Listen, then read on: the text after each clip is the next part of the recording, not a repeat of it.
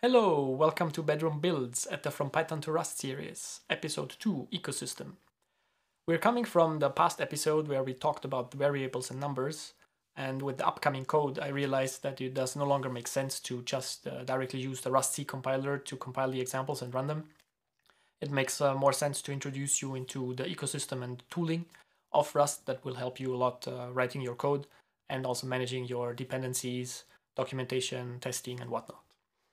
So comparison between those two ecosystems is given here in my overview table. It's by random order, so a linter is not the most important thing. However, for Python, we would have the pylint, pep8 linters that will tell you if you are not writing code that is idiomatic or doing formatting that is an accepted standard. Cargo Clippy will not necessarily talk to you about formatting, but it is very, very helpful with giving hints of how to improve the performance, giving you ideas of how to use more idiomatic code that will be easier to read by other existing Rust programmers already. Then LSP is the language server protocol. That's a system that was initially installed in Microsoft Visual Studio Code, but is now available in all kinds of editors to help you with giving definitions of your functions, auto-completion, and pointing out errors in your code, so stuff that might not compile because you forgot a semicolon, for example. And Python has the Python language server that will help you with that.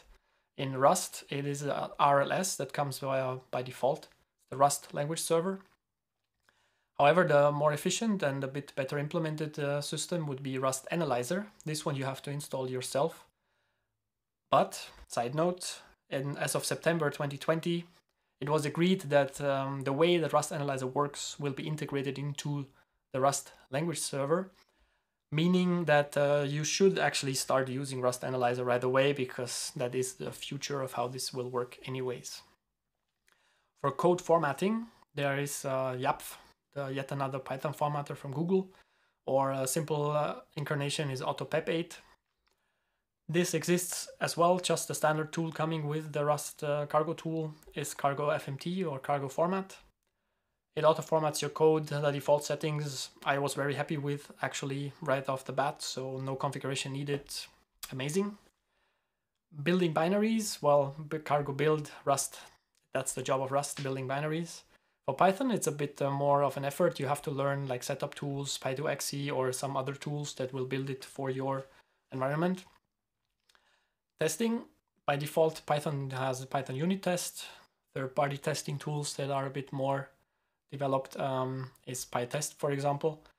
Cargo brings you cargo test with for Rust, and that helps you very much as well to build your unit tests or integration tests. Build environment. It's not really the same, the left and right here, but normally in Python you would set up your virtual environment, manage the dependencies with pip, and store the dependencies in requirements.txt.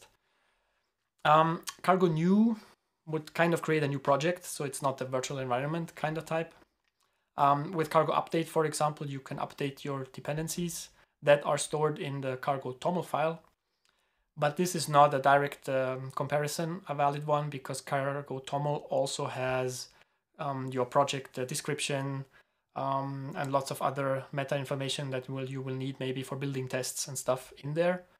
So this is a much more sophisticated system.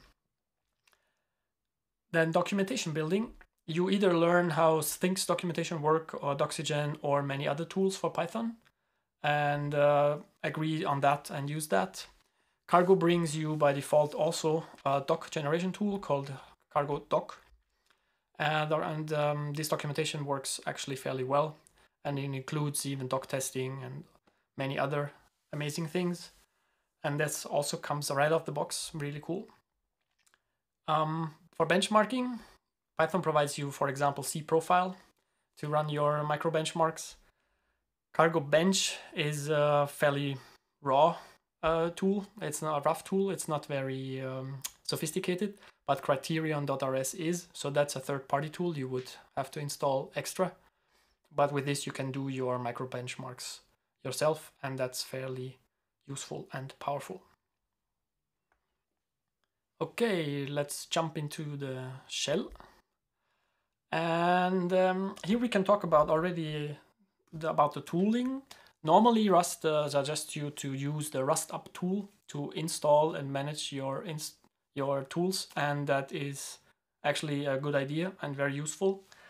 So with Rust Up, you can show the stuff you have installed. Here you can see I have two different tool chains, the default stable compiler toolchain and the nightly. So that would have the all newest features that you might want to play with, or one of your dependencies needs. Then I also installed two targets. So the one on the bottom would be for my operating system, but the one on the top is for WebAssembly. So I can build binaries that would then be, for example, loaded into a browser or into something that can execute WebAssembly binaries.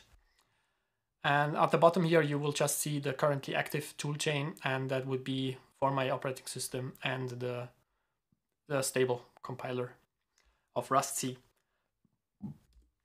To install something extra that you want to use that comes, however, with the standard ecosystem, you can, for example, use Rust Up component, add Clippy to install the helpful linter. And in my case, it will tell me, well, it's already installed, so I have no more things to do there. Then for your environment, you might want to download the Rust Analyzer and a useful plugin for your editor to use the Rust Analyzer right away. And what you can see here in my prompt on the left here is like the current time, for example, and you will see there's more fancy stuff coming up. That is Starship. That's a fairly cool system. Let's go back into the browser to show you. So it has a fancy website that gives you the infos, what it does.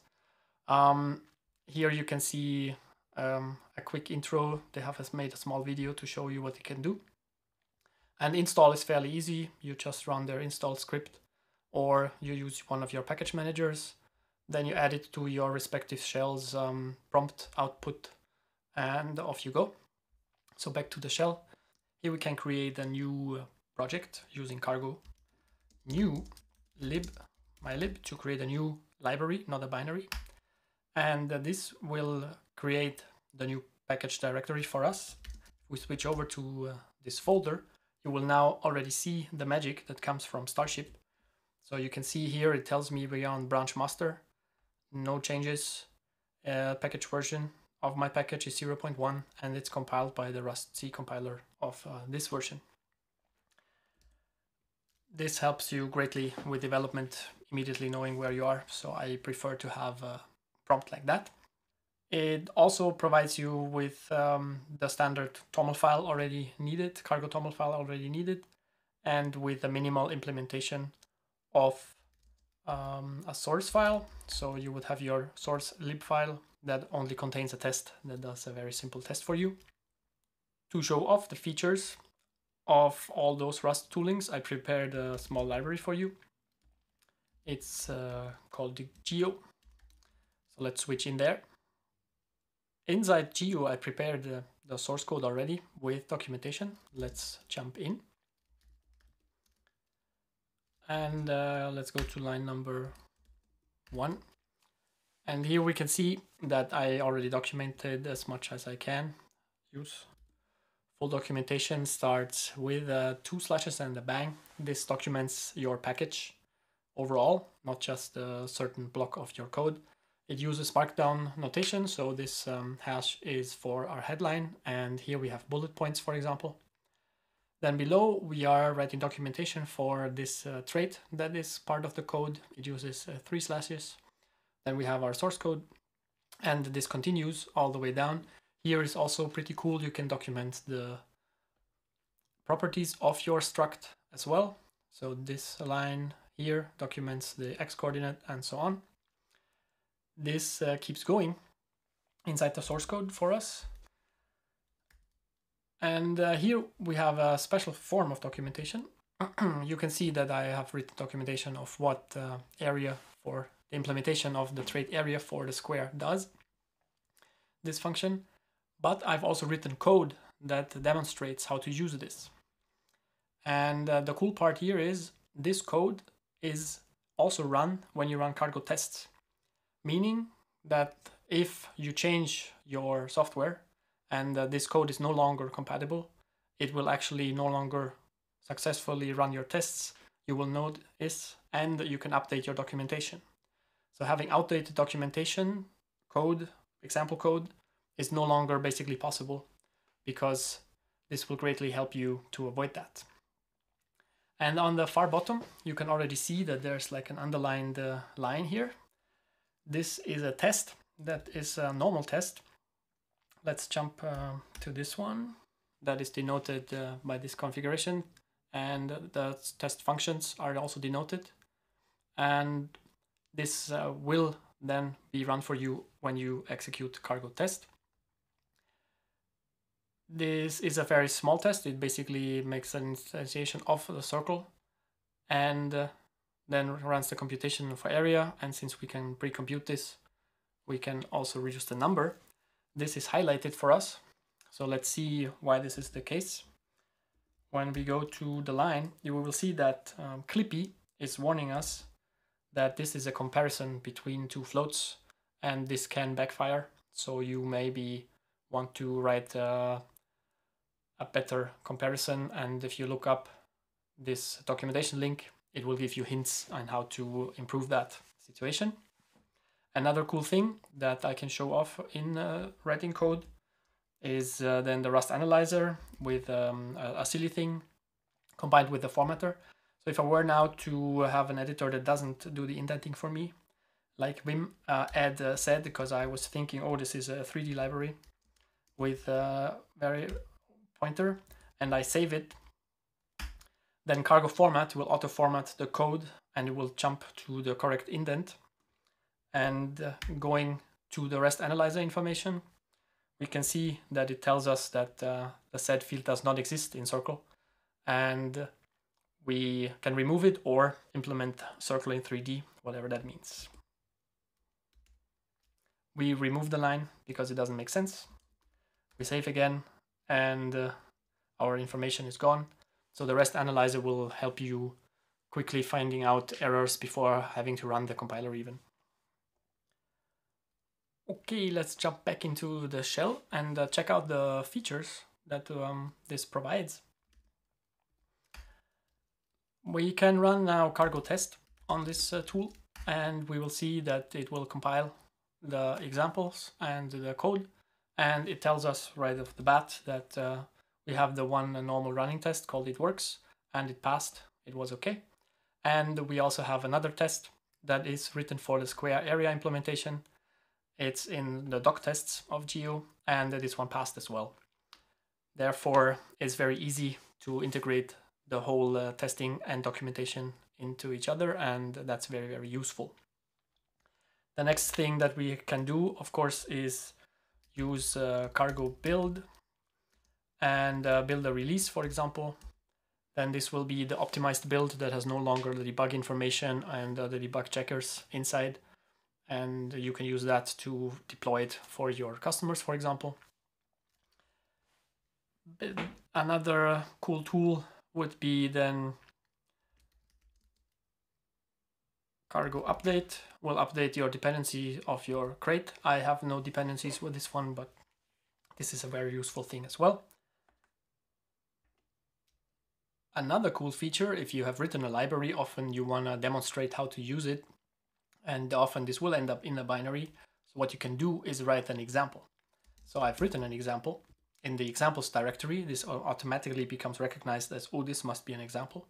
I've written the demo example, so let's look inside. It's very simple. It uses the definitions of the traits and the geometric objects. I instantiate them, and I have some print line code that does stuff for me. So if I want to now run this example, I don't have to build it and look up where the binary is and do some other magic. I can just use cargo run examples, and then I use the name of the example, so demo, and it runs the example for me, showing the output that I programmed inside there, and that's another very useful feature. Now we can go and check out how this whole documentation thing works. So cargo doc will run the documentation build for us. So if I just run cargo doc, it builds the documentation and it is in some fancy directory. But I can, however, also run cargo doc open, and then it will open the browser for me, which I will show you here. I will have to switch over to my normal screen, drag in the browser, and here you can see that they have built the documentation, and here we have our headline that we have defined in our code, then the description, bullet points, and then here we have the documentation of our structs, so the circle struct, the square. In the square, we have the implementation for area of the square, and down here, you see the example code of how to use the area for the square implementation, as you can see here, which makes writing documentation a breeze and very easy, helping a lot with people's code and integration into your projects. I hope this introduction into the ecosystem and tooling was helpful, and thanks for watching. Coming up in the next episode will be tuples, arrays, and slices.